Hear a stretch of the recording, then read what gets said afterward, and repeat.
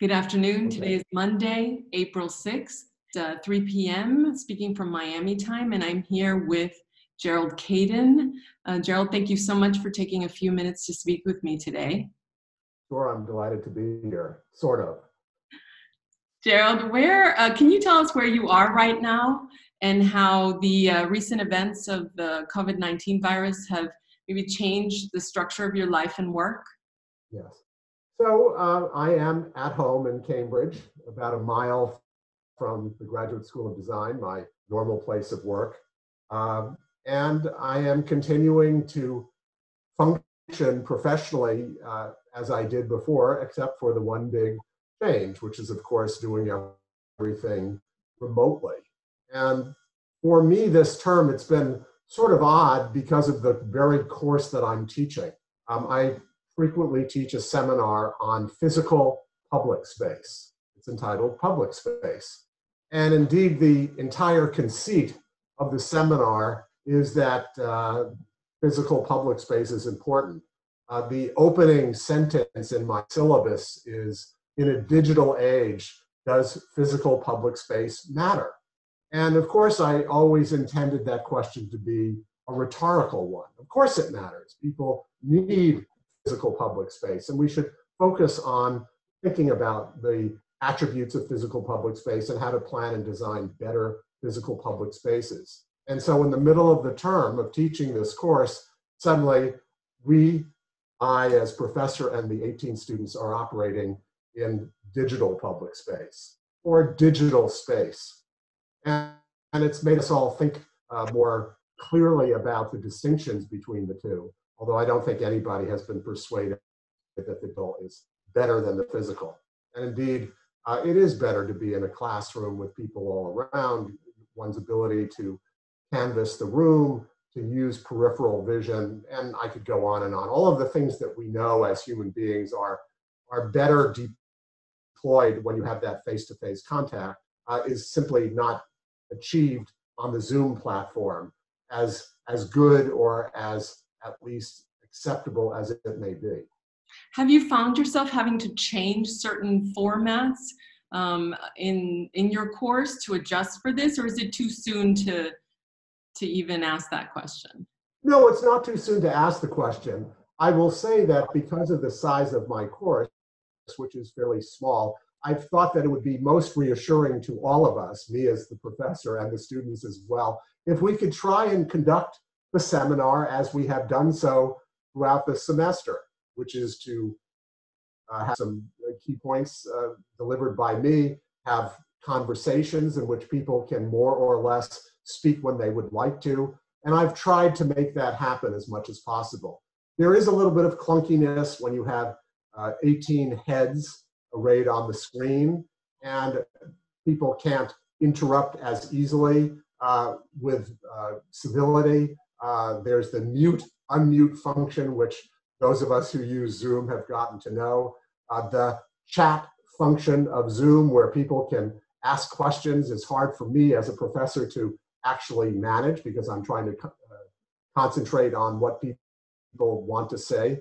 But I've tried to go analog as much as possible. And by that I mean that instead of using the digital hand-raised function in Zoom, I just ask people to raise their hand like this, and then I say, so-and-so, Carie, go ahead, what do you have to say? So I've tried intentionally in a way to stay as analog as in-person as possible. I do think with larger courses, there are things about the Zoom function that could change the way one could teach. But for now, I haven't used this as that kind of opportunity with this seminar. Yeah. Well, I think there will be quite a lot of a discussion about this moving forward, and the sort of crisis has required us to actually move online. And so this will be a moment of exploration and hopefully some shared lessons. So look forward to hearing more about the transition. Well, we know, by the way, I mean, there's that famous phrase, a crisis is a terrible thing to waste. And people want to rethink things. And I'm all for that, but actually a lot of students have been, and a lot of professors have been, if not traumatized, have really been affected emotionally by what is happening for all sorts of reasons. This has been an enormous disruption for the students. I mean, for me, I'm at home where I always have lived. For them, they were sent away from the campus.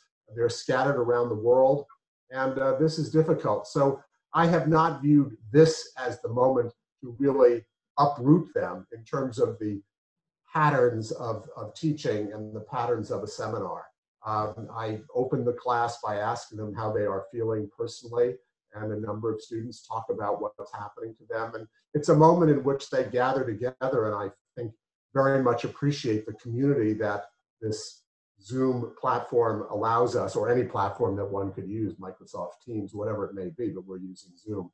It allows them to come together, as we read about people are doing, and my students have mentioned they're doing virtual, after hours drinks or virtual dinners.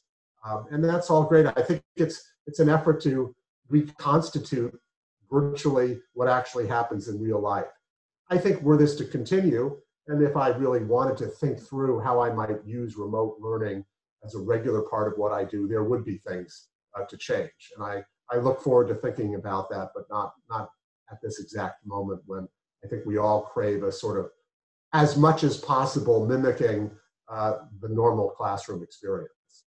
No, I think that makes a lot of sense and will probably resonate with many, including myself. I mean, we're of course going through this as well here in Miami. And I know that it's really early. These interviews are meant to be initial reflections, not any kind of conclusions of any kind. And so I thought maybe I'd segue into the second question, which is, from your home there in Cambridge, maybe 2 weeks into this and kind of reality, what impact do you think these recent events might have on the world of architecture, or perhaps the future design of cities, if any? I was just curious to know your initial thoughts. So, I mean, the truth of the matter is, of course, that nobody knows. And honestly, I right now think it's a little early for these sorts of prognostications. And yet here I am doing this interview with you. So I've agreed at least to participate in thinking about it. But I really, really mean that we just don't know. I mean, the big question is, will there be a fundamental change in the status of cities worldwide? And of course, there's no such thing as a worldwide city. Each city is different in a different context: economic, political, environmental, legal, and all of the other aspects that determine what kind of city there actually is. Obviously, in some big picture discussion, one can see that this sort of pandemic as turning against the very strengths that cities have. That is to say, their density, their propinquities. That's what makes cities so powerful as an engine for creating jobs and wealth. And yet this pandemic turns those very strengths into weaknesses of cities. And that leads to the question of whether there will be indeed a fundamental change. And I think it will depend, of course, on the actual nature of the pandemic over time. And it will also depend on what sort of behavioral changes occur, whether it's because of the actual pandemic or the perceived pandemic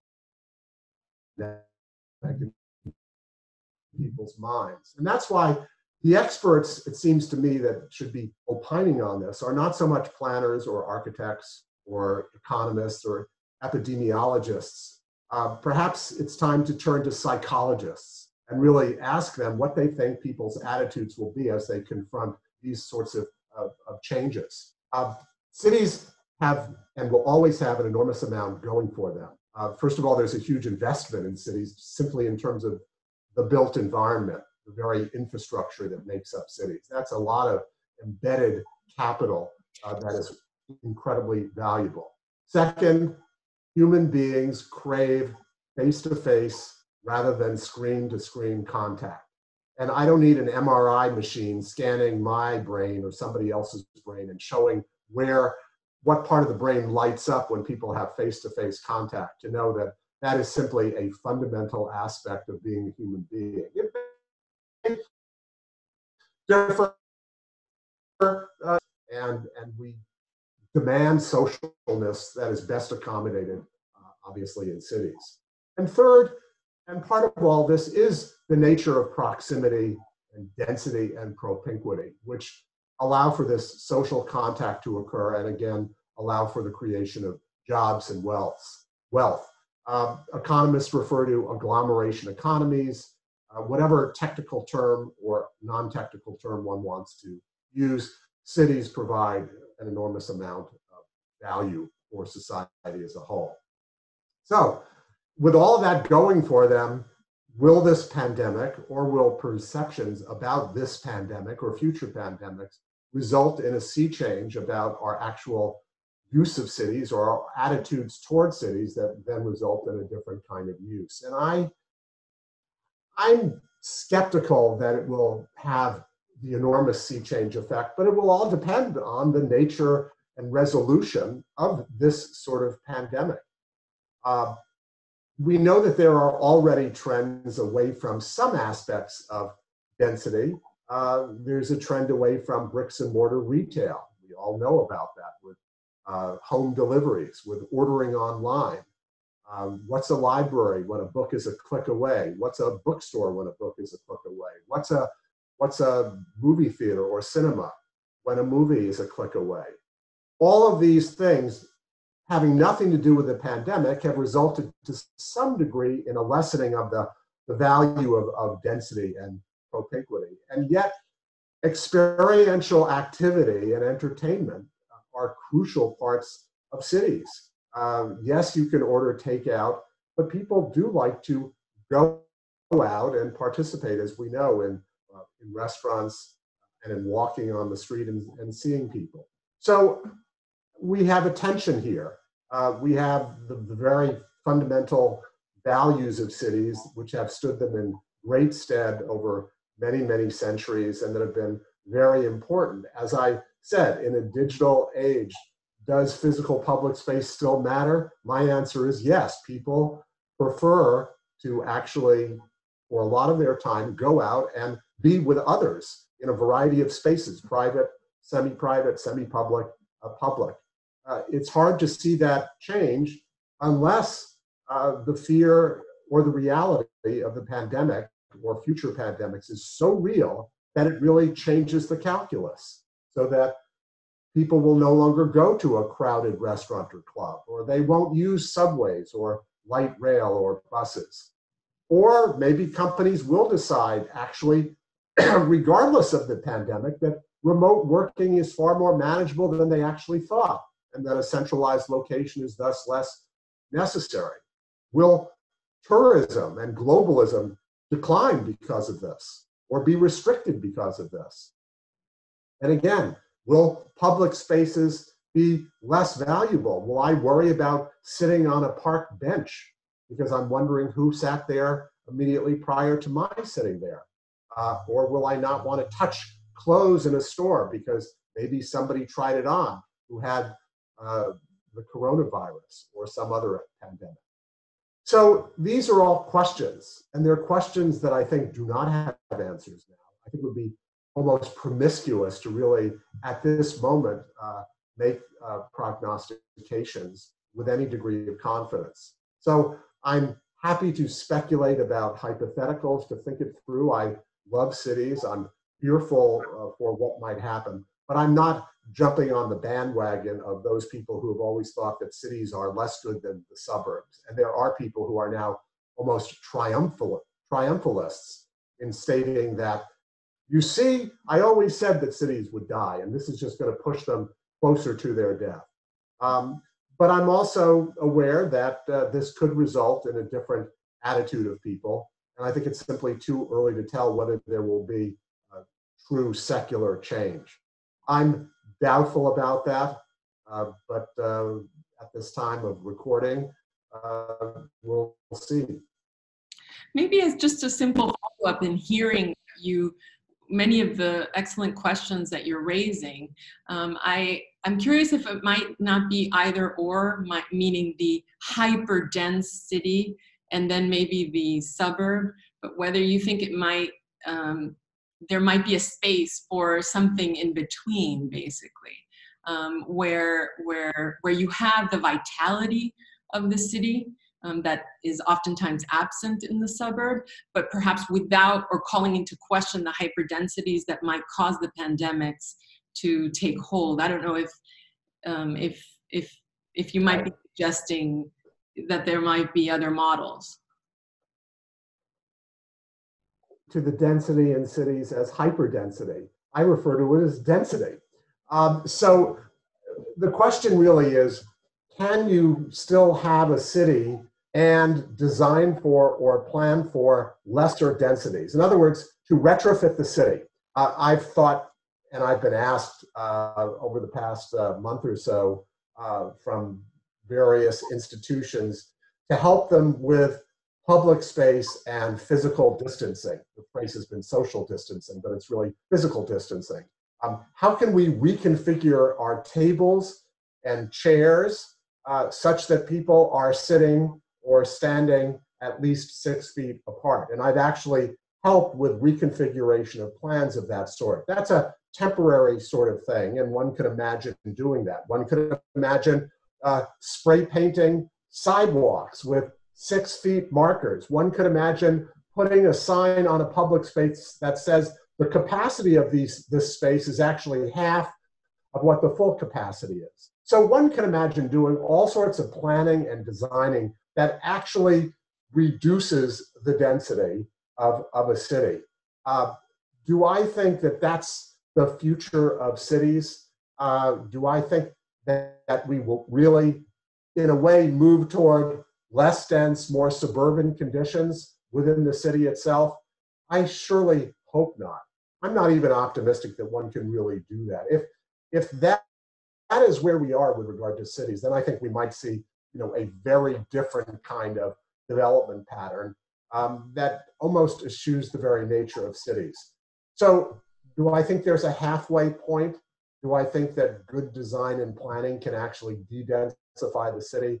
I think there is theoretically, but I think it cuts against the very nature of what a city is. And I have some degree of skepticism about that sort of. Okay, well, I think on that note, and I'm hoping that the footage caught that last sentence. Of course, this is in real time, so we have to accept the limitations of the digital medium. But I think that you've raised a lot of, I think, important questions, which I think is an important assessment at the moment, because we really are at just the beginning of this. And I'm very grateful for you having taken the time to speak with me about it. Because I think this affords us a virtual community to have discussions among individuals that care about the future design of cities. So thank you so much for the conversation. Well, I hope I have contributed in some way beyond just throwing spitballs at the wall, but I really think that's sort of where we are at this moment. And we'll get through this and hopefully learn a lot. So thank you, Carie, for the conversation. Thank you. Thank you so much.